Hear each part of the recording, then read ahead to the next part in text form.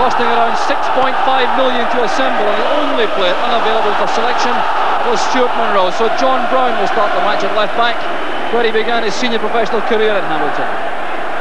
And wearing the number 8 jersey is 21-year-old Ian Ferguson, playing his first competitive match of the season after being injured playing against Bordeaux pre-season, and he'll be very keen to justify his £800,000 plus transfer fee from St Mirren last season. Celtic too appear to favour a 4-4-2 formation with Derek White on the bench and Aiken and McCarthy in central defence. Billy Stark's experience is preferred to the potential of young Joe Miller, who's the second Celtic substitute. That is a brand new experience for Ian Andrews, the only Celtic man playing in his first Old Firm match this afternoon, and he's likely to have his nerve tested very early on. Well, the referee, Kenny Hope, one of Scotland's highest rated officials, running his 6th Old Firm match as Celtic get the match underway in the midst of the most incredible atmosphere. It's been said many times before, but I've certainly witnessed a vast number of Old Firm matches, and the atmosphere in the half-hour building up to the start of this match really was something special. So conditions will be treacherous because it's wet underfoot. There have been squally showers all morning, and it's blustery overhead, so there could be problems, particularly for defenders and for goalkeepers in particular. Chris Woods, of course, has been over the course many times before. His opposite number, Ian Andrews, though, very keen, I'm sure, to get his first touch of the ball. There's Mick McCarthy, and the throw goes to Rangers on the far side. There's Gary Stevens, his first Old Firm match, along with Kevin Drinkle, chesting that down for Durrant. Good play by Durrant, and as he goes down, there are fierce appeals for a foul. The challenge came from Anton Rogan. The referee, Kenny Hope, right up with the play, indicated that was a dive by Durrant. So the ball is out on the far side. It'll be a throw to Rangers. It's a very interesting early moment.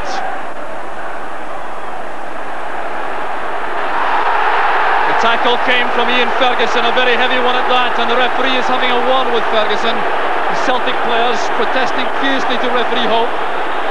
Ian Ferguson crunching into Peter Grant. You see, as the ball came across, here was Peter Grant. Ferguson was clearly late, totally committed, and that was certainly a bad tackle by the young Rangers number 8. So Mick McCarthy's free kick.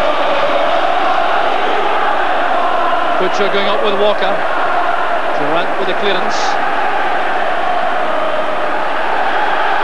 And Ferguson didn't quite manage to keep the ball in play, so it's a throw on the far side with Celtic having the chance with wind assistance now to keep the pressure on.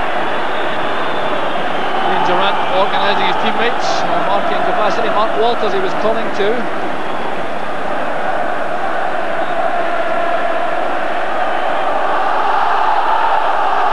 Has freshened behind Celtic.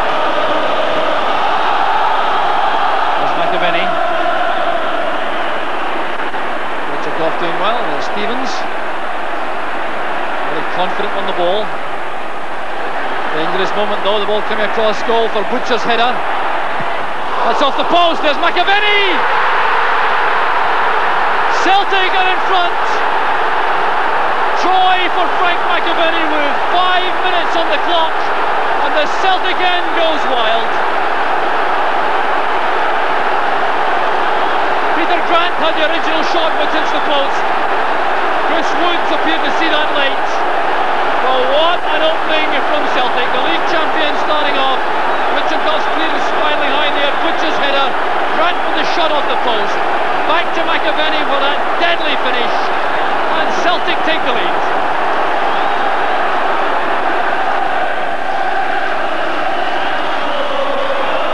Push in the back by Aiken on McCoist.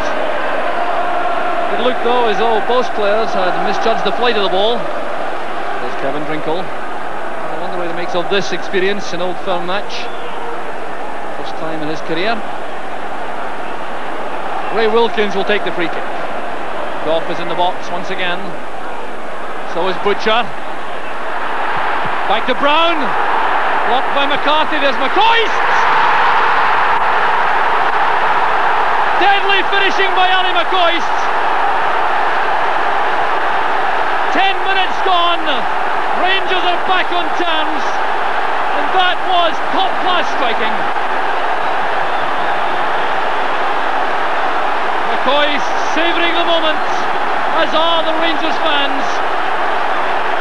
But the aerial power of Rangers, Butcher and Goff causing all the problems. This dropped to John Brown, a powerful volley was blocked by McCarthy, rebounded back across the face of the box to Ali McCoist, and that drilled left foot shot left Andrews helpless. Ali McCoist continuing his magnificent scoring record against Celtic. And what a start to the first Old Firm match of the season. 10 minutes gone, one apiece, and now it's the Rangers fans who are making themselves heard.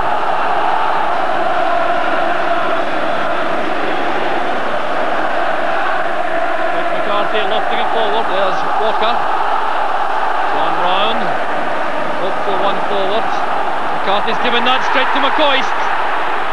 He's away from Aiken, still McCoist.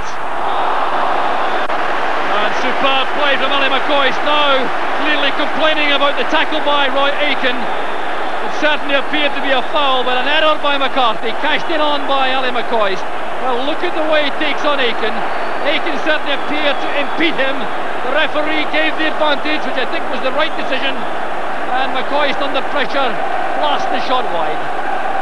And now McCoist is being spoken to for the dissent. Perhaps Ali McCoist looking to have things both ways. He wanted the shot at goal and then wanted perhaps a second opportunity from a free kick. It's one for McAvenny to chase, which he does as willingly as ever. Couldn't keep it in play though. He was policed all the way by Terry Butcher. But it'll be a Rangers throw.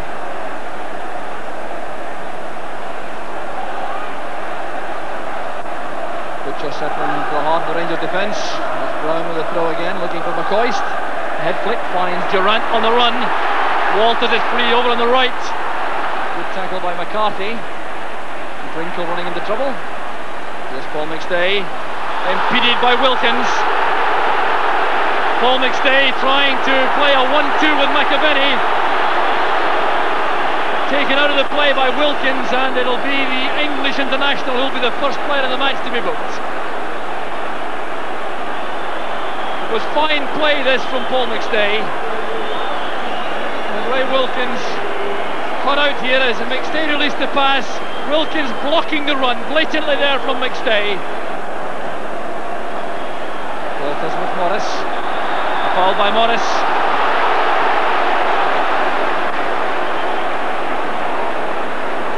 Brown will take the free kick.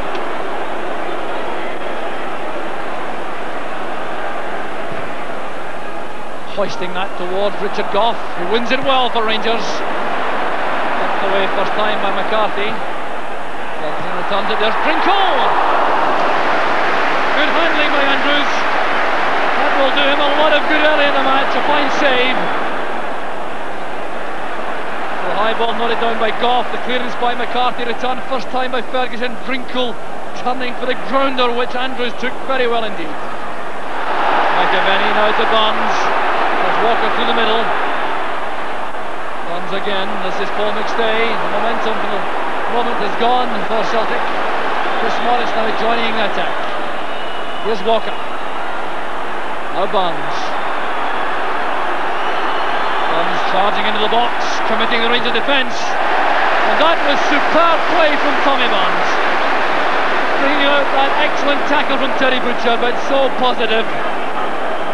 Saw no pass on at the edge of the box, committed the Rangers defence, invited anyone to make a rash challenge on him, and then brought out that fine tackle from Butcher. So it's Barnes himself who'll take the corner kick.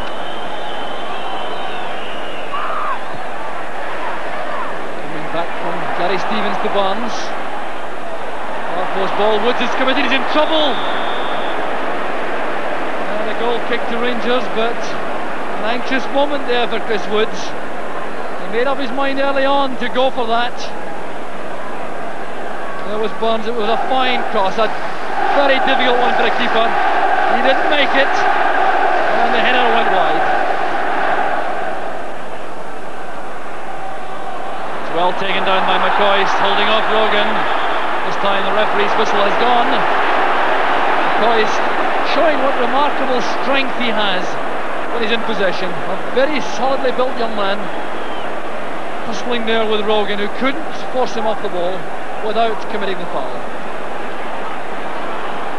John Brown going across, deadly from set pieces around the box, too far out for the direct shot. Let's see Ferguson. Walters taking the ball to the byline, looping it back in for the first time. Shots! Harry McCoist. Frustration for the Rangers striker, but he can have no qualms about the quality of the strike. Mark Walters doing so well after Ferguson played that into the box.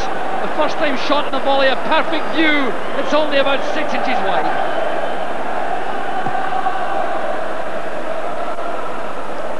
It's a Goss header. Durant doing well. He was Brown at the back. There's Aiken. Goff playing it forward to Wilkins, being a knock there from Barnes after the ball had gone. Apology offered by Barnes. Here's Mark Walters. In goes Ferguson, met right away by McCarthy. It's back now with Durant. That appeared to be handball. And a very tough late tackle by McCarthy. Now that wasn't called for. Ian Durant, to his credit, making light of it. He had already been penalised for handball. Brian McCarthy came crunching in late. Let's take a look at this. Handball there by Durant. Now look at this tackle from Mick McCarthy. Sailing through the challenge after the ball had gone. McCarthy protesting vehemently. Will cut no ice with referee Hope. The decision has been taken to book the Republic of Ireland centre half. The referee appears to have done a good job in calming McCarthy down. There's Aiken. Stevens and Goff in a bit of a tangle. Goff sorted out for Rangers with help from Stevens. Walters got a touch. Now it's Rogan for Celtic. That's a good ball from Stark. His first touches have been very effective today, and that with a calculated foul by John Brown, which I'm sure will result in action from the referee.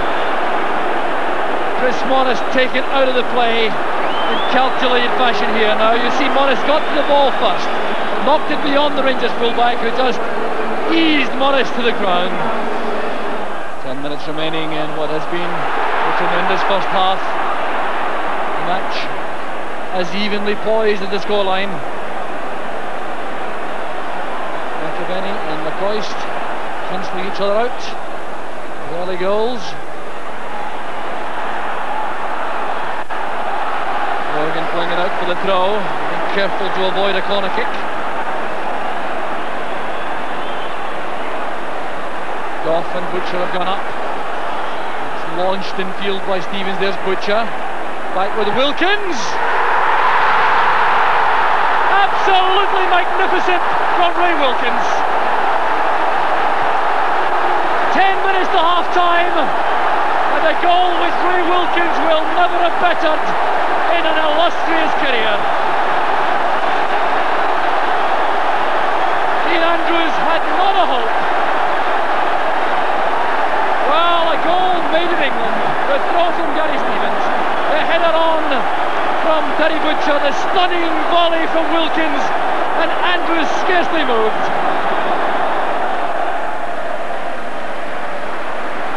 There's Richard Goff. It goes back to Butcher. Stevens. And there goes the half-time whistle. An absolutely outstanding first 45 minutes. Peppered with excellent football. The culmination being the second goal for Rangers.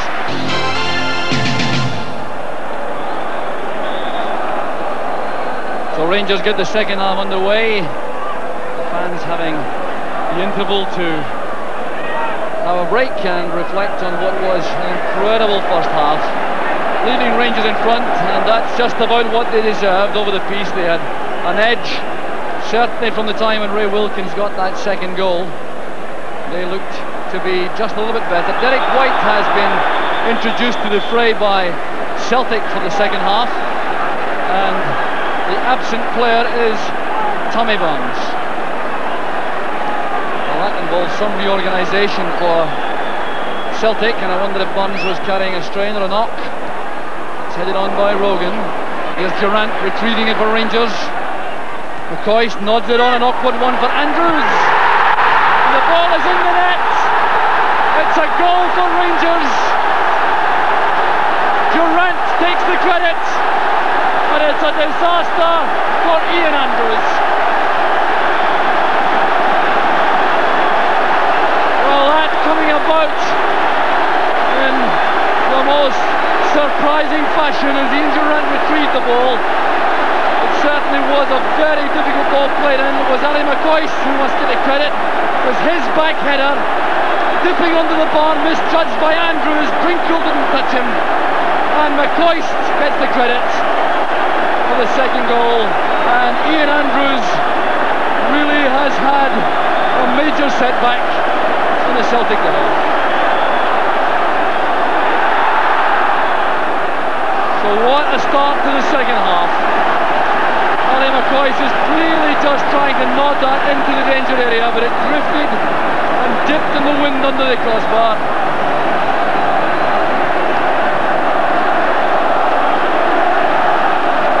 So Celtic now, who clearly knew they had a very tough task in any event, 2-1 behind, now facing a 2-goal deficit, and these exultant Rangers fans.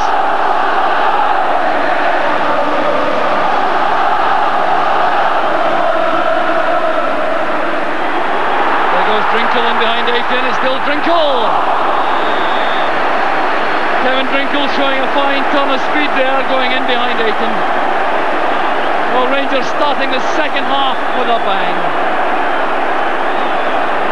Look at the way Drinkle got in behind Aiken. Aiken having to be very careful about conceding a penalty, and Drinkle's shot under pressure goes over. Butcher.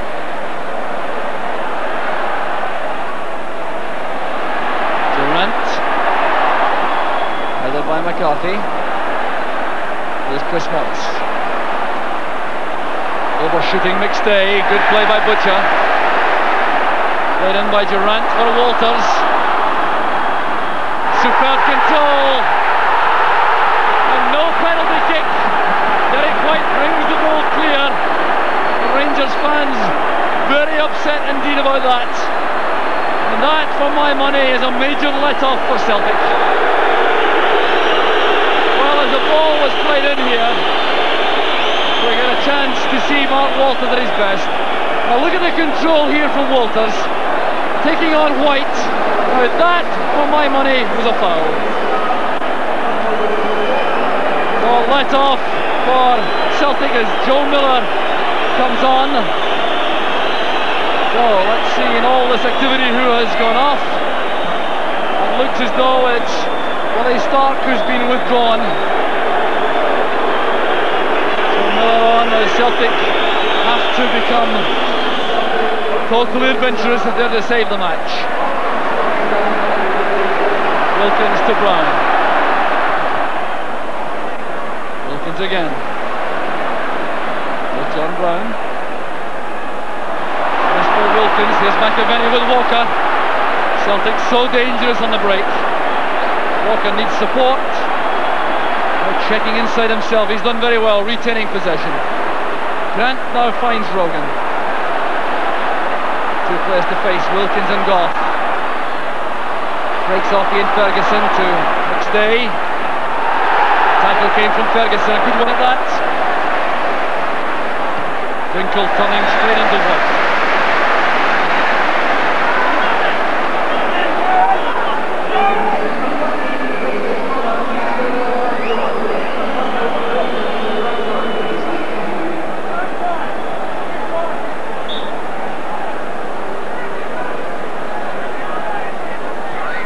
White going up well with Drinkle.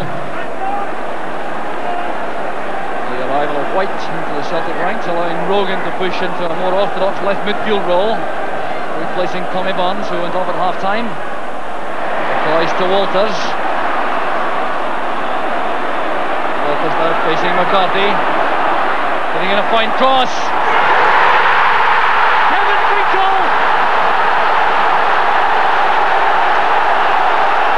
Walters to Finkel. It's 4-1 to Rangers.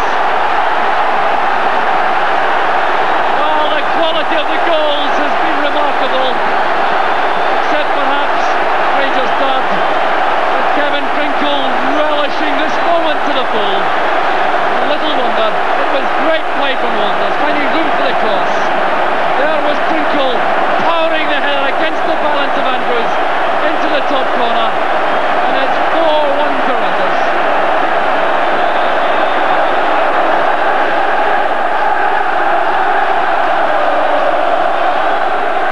Durant.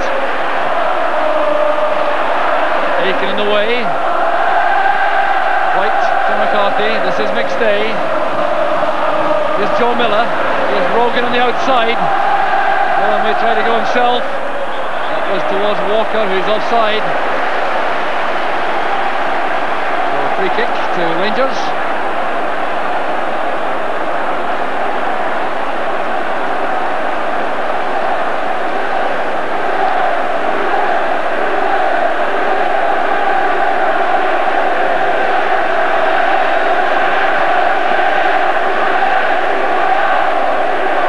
Judging the fight well. Out Brown. Aiken in trouble, there's Ali McCoist. Down he goes this time, but Walters!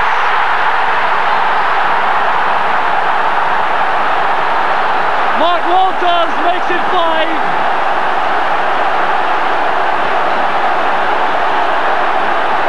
And the day worsens for Celtic.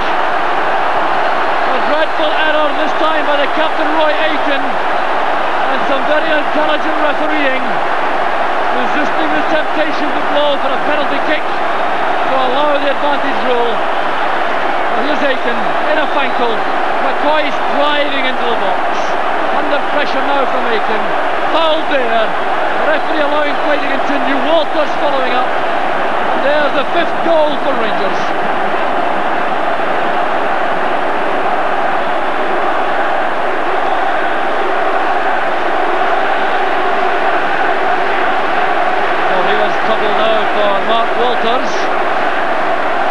Guilty of a foul on Chris Morris, I think. Yes, Walters will be booked. There's the enclosure with the Rangers fans. I'm sure even the most optimistic could never have believed a scoreline like this. And they intend to enjoy the occasion to the full. Celtic end for the moment muted. McStay with a free kick. Up goes McAvenny. That certainly wasn't far away. McAvenny finding space in a crowded box.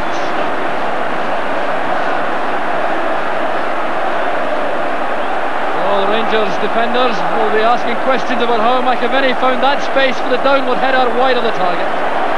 Wait to hear the ovation for the Rangers player manager Graham Souness.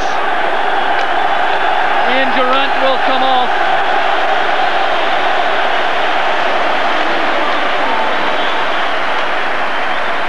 Graham Souness signalling to the referee.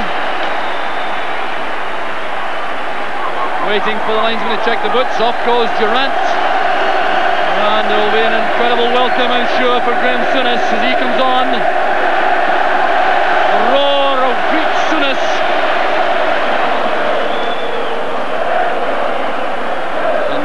Ferguson having a knock in his right ankle. Still on the ground as Wilkins fights for it in the midfield with Grant. This is Drinkle. Ferguson is still on the ground. That would be a major blow to Rangers. He looked as though he was coming right back to form, Ian Ferguson.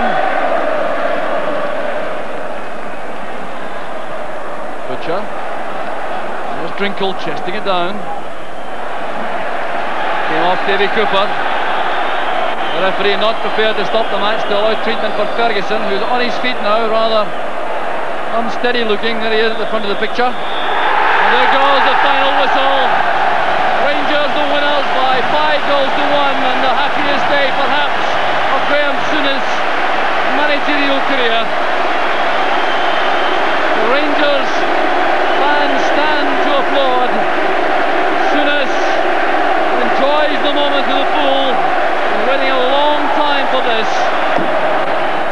5-1 the final score, and after Rangers had completed their warm down, Jock Brown spoke to some of the players at the heart of the action.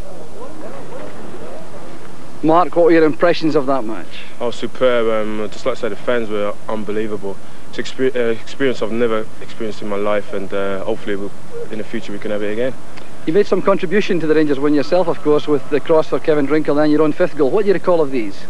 Not very much really. I mean, the whole game basically flew by quite quickly. Basically, I got to the byline, whipped the ball over for Kevin. My own goal, basically, McCoy went through and it basically broke to me, and I was luckily in the right place to just slot it home. Do you think things are now going right for Rangers collectively? Hopefully, yes. I mean, obviously, there's a long way to go yet. If we can stay clear of injuries and suspensions and so forth, I'm very optimistic. Very confident at the moment, and hopefully we can carry on as we did today. Kevin, your first Old Firm match, what were your impressions? Obviously the crowd, I think the occasion itself, and winning, which was great, you know. Now you scored the 4th goal, how do you remember that one? Well, I think it built up down the right hand side, and Mark has done brilliant on the ball, whipped in a great cross, and he just now put my head on it and it flew in the corner. You looked particularly pleased about it at the time. Obviously, I mean, that's one of the reasons I've come here, obviously, to play in these big games and to score in it, you know, elated.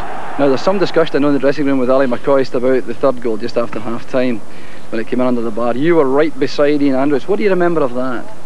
Well, it was a low cross, I think, and Coisty's got a little back header on it. It's looped up in the air, and I've jumped with the keeper, made sure I didn't foul him, and I think he's just tried to tip it over the bar, but it's gone under the bar. Ray, the 2nd goal this afternoon, one which we'll certainly remember. How does that rank for you with the goals you've scored?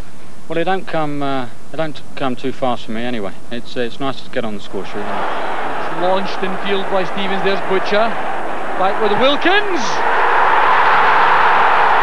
Absolutely magnificent from Ray Wilkins. We've had Dundee here on Wednesday night, and we've got to keep pushing forward and winning every game we play now. We have a squad now that I feel is capable of going the whole way in everything we play for. Graham, the dust is settled. It's a while since the final whistle. Do you reckon now that's the best Rangers performance since you came here? No, I think we've... It's hard to play a lot of football in these games because there's so much passion involved. What I will say, I thought it was an absolutely tremendous game, a tremendous advert for Scottish football as a whole. If you could have shown the full 90 minutes live throughout Britain, I mean, what an advert that would have been for Scottish football. You yourself seem to be... contributed. That was a great game. But you seem particularly happy yourself. You're reacting in the dugout in a way you don't normally do coming onto the track. You were, you'll remember that. No, I enjoyed it today, obviously. Our team were positive and we played well today. You scored some fine goals. Some well-worked goals, yeah. We looked nervous for the first 10 minutes for some reason. And once that settled down, and even with Celtic scoring first, we got the goal back reasonably early. And after that, I was always confident. I thought they played extremely well today. They're positive, you know. They looked hungry, and without patting ourselves on the back, they looked organised. I was delighted today the way they played. I think the goal we may show a few times is Ray Wilkins. What a goal that was, yeah. I don't think you'd see a better struck goal this season than that. The 3rd goal, just after half time, seemed to be very important indeed. Yeah, Chris Woods, our goalie, had said that the wind was swirling out there. So their goalkeeper would criticise for that, but the wind was swirling because our goalkeeper for me is the best there is on crosses, and he looked to be in trouble a wee bit in the first half of the couple. You're suggesting Ali McCoy's tried that back header? You ask Ali, he'll tell you he did. You know Ali. Sure he did. But from there on in you seem to control the game very well. Yeah. What is the big difference this season, do you think? Well, the big difference this year is that we've got our best 11 players, or to be fair, we have 2 or 3 on the fringes that are good quality players as well, but today we had 11 quality players that I regard as near enough my best side on the pitch today, and if we stay here much longer we're going to get stopped. Indeed, you couldn't resist coming on at the end, could you? No, well, I intended not to go on, but Durant said he was feeling something, and if you don't mind, can we call that? Sure, of course they can.